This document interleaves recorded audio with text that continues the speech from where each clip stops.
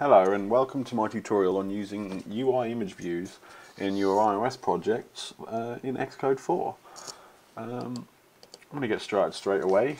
We're going to go ahead and, not sure what's going on here. We're going to come into the view controller, which is given to us by standard in a single view project, and from there we're just going to go ahead and create a UI image view.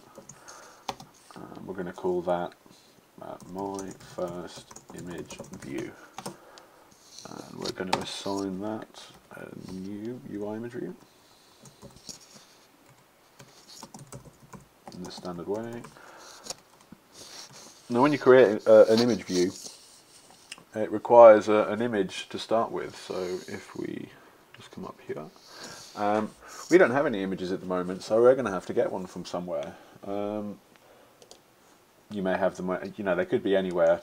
All you need to know is any kind of image, just drag and drop into your project where you want it to appear, release it.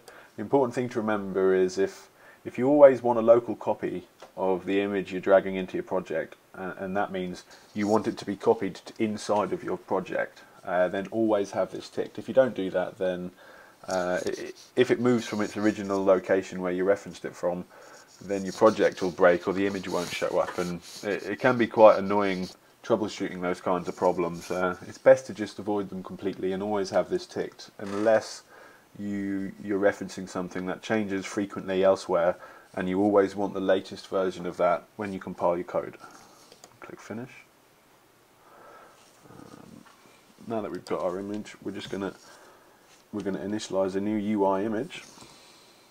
Not a UI image view, a UI image, and we do that with image named. Image named just takes a string, and it is literally the name of the image that you've imported into your project. You don't need to give any pathing information, it'll do all that for you. My one's called iPad icon. Notice I don't add the .png on the end because it's not required.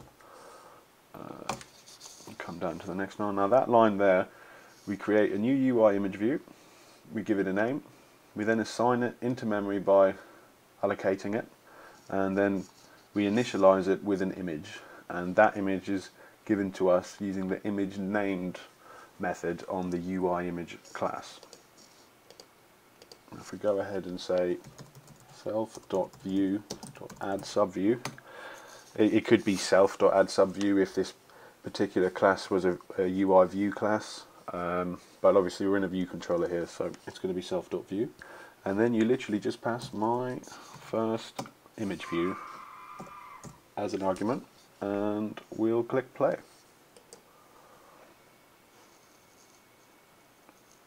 You see our images come up there, and it is really as simple as that. I mean, you can do things like move images around. If we were to say maybe we weren't happy with the initial location of that, we could say something like my first image view dot frame equals cg rect make. I won't go into too much detail about frames and stuff, just because I would recommend that by the time you're learning about image views, you'd already have at least a basic understanding of what a view was, and a frame is a property of a view, which obviously UI image view inherits from that.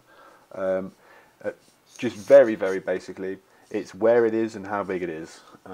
So we're going to say it's at 100 by 100. Remember, in iOS you go along the top and then down.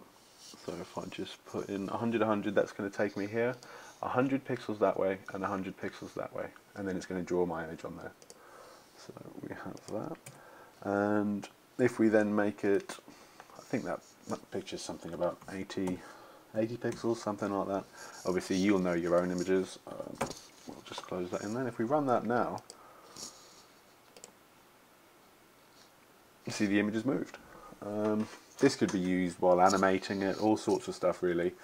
As far as they go though, that's really the basics. That's how you can add them in, position them, and choose which picture you want from your project. I hope that's enough to get you started on UI image views. If you have any questions, please leave a comment. Thanks for watching.